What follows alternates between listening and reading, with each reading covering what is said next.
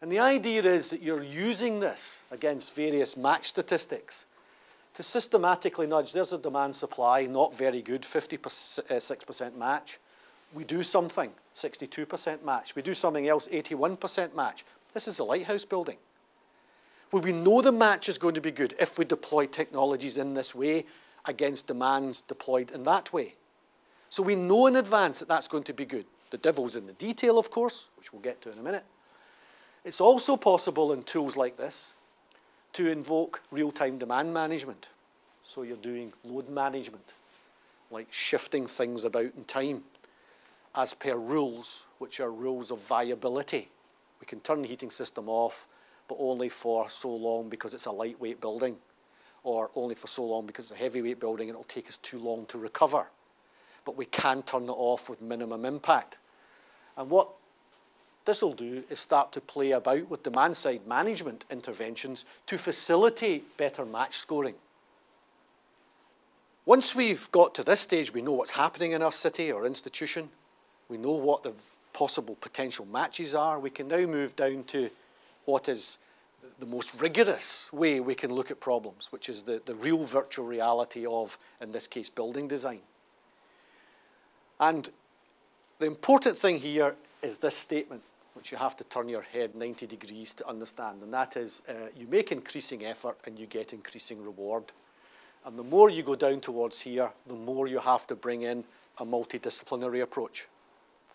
But what you're doing is prototyping and testing across every dimension of performance in a dynamic manner, the building or the built environment, the community, whatever it is you're modeling, in a way which makes it very robust when you deploy in practice. So I won't dwell on every one of these, but just quickly, this is a scenario of what might happen.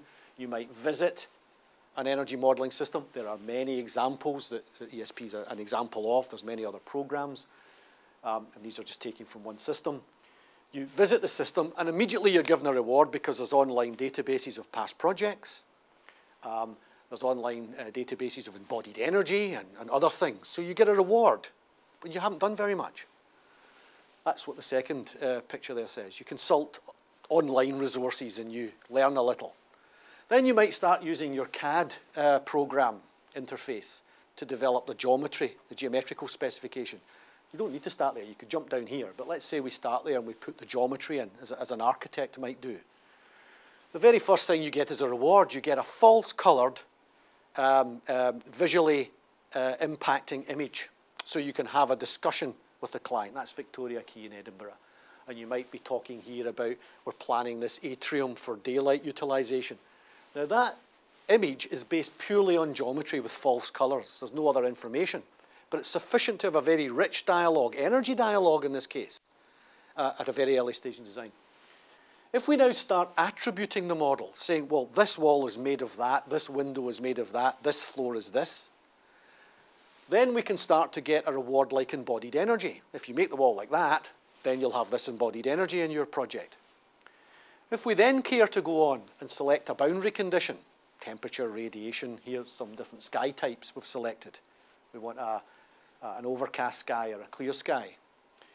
If the model now says, wait a minute, I've got geometry and I've got construction, which means I've got surface finish and I've now got a sky type, I can go off now and I can prepare images like this, which is to do with glare. So this is actually for a school in France, and they wanted to put light shelves in, so the light shelf is in the model. And now we can begin to look in and see, oh, if you see these numbers, oh, that's not very good, there's bad glare there, I really should go back and change the geometry or change the reflective or the angle of the light shelf. Go back to see that sorts it. In this example, it's quite possible to call up an internal illuminance distribution map. That's raw energy there for the taking. So if someone cared to spend a little time defining a photocell, that's all that is, sensor, response, and an actuator, maybe make it a photocell. I want to sense the illuminance on the working plane, and I want to then switch the electric lights. I want to dim them or whatever.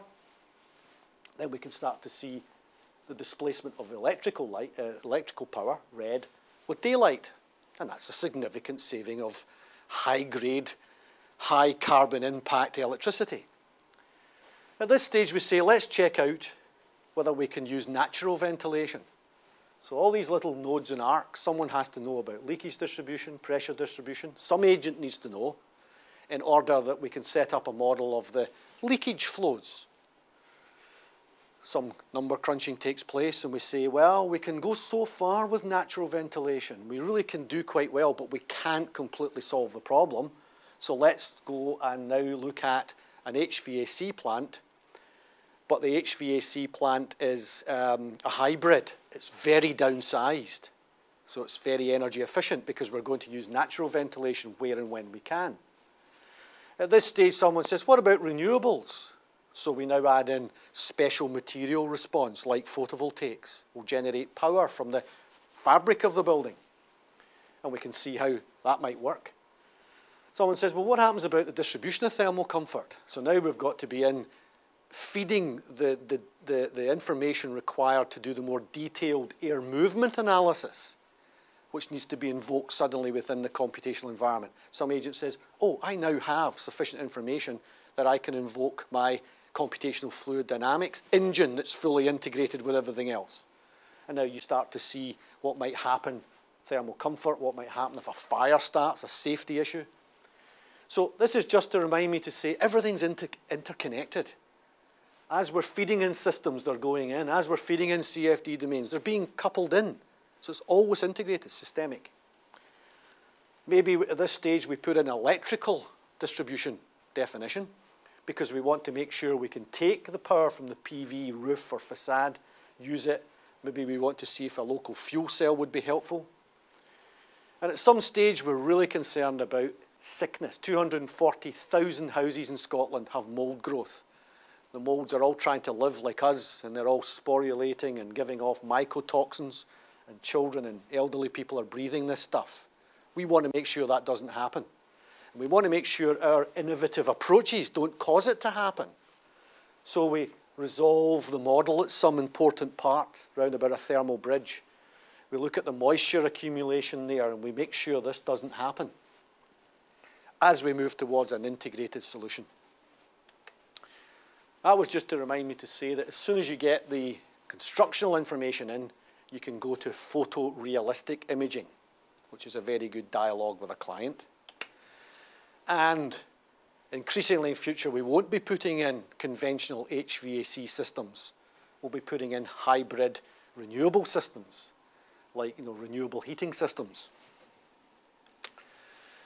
And the benefit of this approach is it always works by giving an integrated view of performance. Another example from the ESPR, where all the different outputs that come at different times in the design process, not all just one thing, because you've got to put in effort and move along that path. But as you do that, you're capturing emissions. You're capturing typical or annual or 60-year performance data on energy use. You're capturing visual comfort for principal areas and principal times. You're capturing, thermal comfort, daylight, acoustic, annual totals. And as you then make changes, say, what happens if I do this? Version 2, version 3, the tabs. And so you're having constructive dialogues with colleagues, saying, yes, I can diminish the global warming potential, but I can only do that at the expense of something else over here or up there, because everything's a trade-off in this world. So that's an integrated view of performance. I'm going to be talking, just as I finish, about how we might take all of this and put it in the hands of the design profession at no cost to them, embed it within their process. However, it's also possible, as an interim solution, till we get to that stage, to embed this power in very, very simple to use interfaces. What's behind the interfaces is as complex as I've just said, but nobody ever sees that. So here's 4 examples. EDEM, which is housing stock upgrades. So it's a model of the entire housing stock. All pre-made, pre-simulated in the ESPR environment, with every conceivable permutation of change put on top of it. So we've got a whole series of pre-constructed solutions for every combination that might be of interest for the Scottish housing stock. Insulation upgrades, renewable deployment, ground source heat pumps, and blah, blah. All a user has to do is come along and answer a couple of simple questions. What's your address? When was your house built? Have you had any upgrades recently? You know, have you cavity wall insulation? And that's sufficient for a search engine to go off, locate some preformed simulation results, and then give a very rich output, maybe in the form of an energy performance certificate.